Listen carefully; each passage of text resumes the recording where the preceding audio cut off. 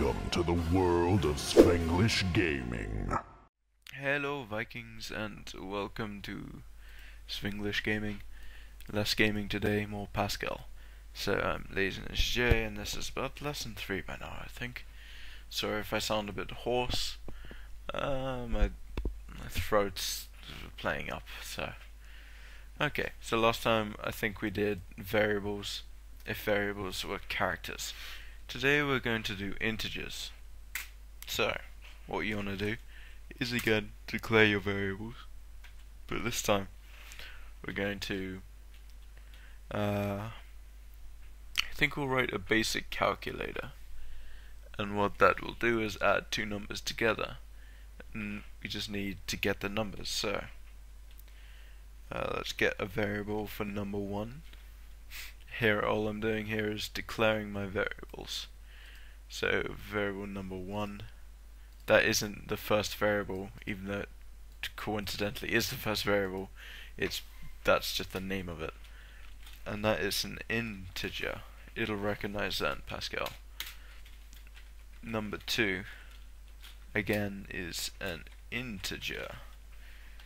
Okay, and the total. You don't need the total, but sometimes it's good to have a total. Yeah, okay. Cool. So there are your variables. Number 1, number 2, and total. Now for our main program, what we want is, after we begin it, we want to sort of ask the user to put in the numbers.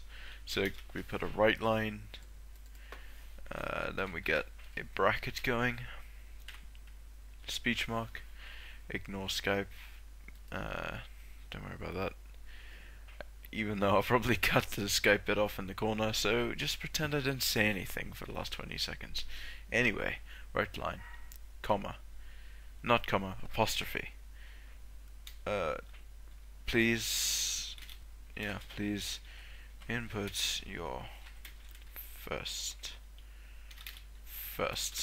number,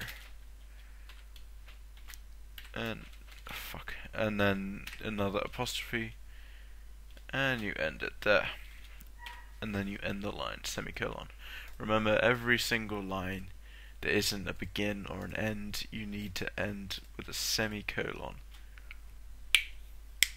And there are some special ones that you don't, but we'll get to them.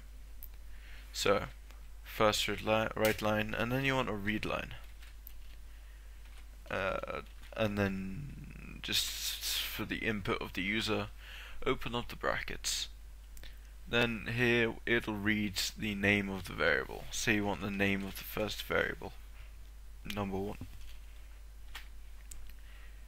and then you ask for the second number. So again, another right line, open brackets, apostrophe. Please input your shit of typing, sorry. Second number, and end the line. I made a rookie mistake here. I forgot to end the line. That would have been a syntax error if I'd tried to run it, but I spotted it before I ran it. Then you read the line. Again, probably guessing this, number 2.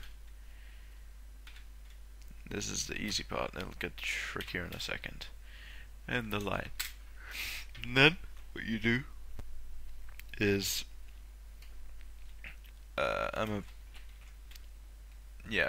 right line. No, you don't do that. Just thinking about what you could do. Okay. So, because we're only gonna have one thing, we don't need a total. So I'm just gonna get rid of that just for simple sake. Just ignore the total. We can do that another time. It's not really used unless you're trying to find like an average or something. Even then, it's barely used. Okay. So on our right line, and we want to put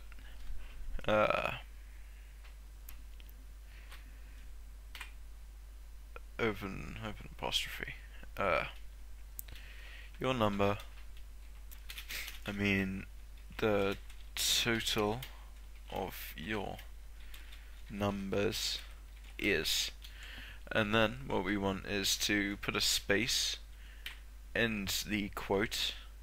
Then to insert a variable into a line, you just put a comma, and then here's where the mathsy bit comes in, because what you need to do is you need to put in number 1 and then plus number 2,